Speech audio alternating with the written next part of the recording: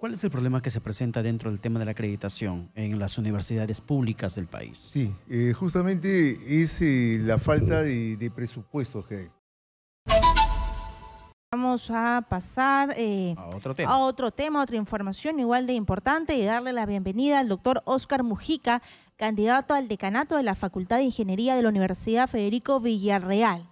Muy buenas noches. Muchas gracias, Katiuska, muchas gracias, Pedro, por darme esta oportunidad de poder hablar de la problemática universitaria, sobre todo la acreditación, ¿no? ¿Cuál es el problema que se presenta dentro del tema de la acreditación en las universidades públicas del país? Sí, justamente es la falta de presupuestos que hay, ¿no? Sin embargo, existen universidades públicas que ya están acreditadas.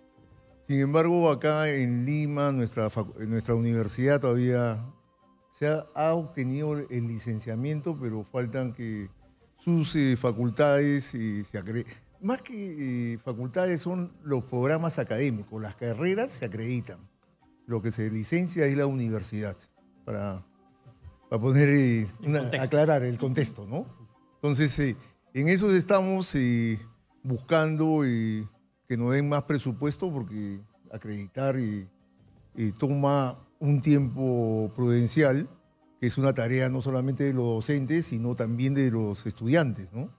Pero falta presupuesto que nos asignen, ¿no? Y además del presupuesto, ¿cuál es el otro problema? ¿Cuáles son las condiciones que debe tener, como usted ha mencionado, las facultades para que puedan ser acreditadas? Más que el problema es que se tiene que socializar, darle la importancia, porque hay muchas personas, docentes, ¿no?, que no apuestan por la acreditación, por la calidad, por la excelencia. ¿Y por qué se da ello? Se da eso porque es mucha exigencia, pues. Es mucha exigencia que pide los estándares de calidad. Y el Congreso abona esa precaria calidad que se tiene. Por ejemplo, hace poco terminó excediendo el plazo para que catedráticos universitarios sin maestría, sin doctorado, solamente con una titulación de licenciados, un título profesional básico, puedan seguir ejerciendo la docencia universitaria. Es algo irrisorio que lo que tú estás diciendo, Pedro, es verdad. Y para acreditar necesitamos que se cumpla la ley universitaria, que la ley universitaria pide que todo docente tenga el grado de maestría. Sin embargo, hay muchos docentes, no solamente en mi facultad, sino en las demás facultades de la universidad, no sé de las demás universidades, pero debe tener también el mismo problema. Entonces eso no contribuye a esa acreditación que se pide, ¿no?, que se solicita, que exigen los medios, porque es algo exigente. Claro, a ver, el presupuesto para este año, el presupuesto fiscal ha aumentado en torno a la educación. ¿También va a aumentar el presupuesto para que ustedes puedan ser acreditados? En lo que respecta a eso, siempre tenemos un presupuesto, pero eso se va en cosas como en lo que es las planillas, el mantenimiento y la parte justamente de educación, ya el núcleo es lo que se descuida un poco, ¿no? Y por no decir mucho. ¿Y cuál es su propuesta como candidato al decanato de la Facultad de Ingeniería de la Villareal? Justamente, y les agradezco esa pregunta, porque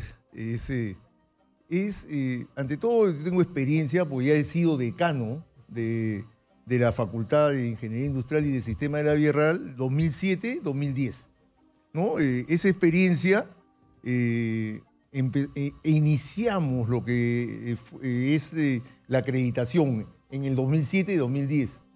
Un paso importante para esta acreditación es una autoevaluación, mirarnos cómo estamos, mirar al espejo, mira cómo estamos, y después ya ver, a ver, qué se puede mejorar.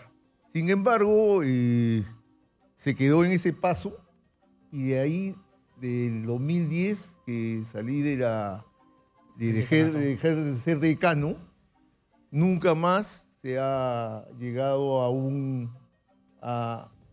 porcentaje, lo dejé en 50%.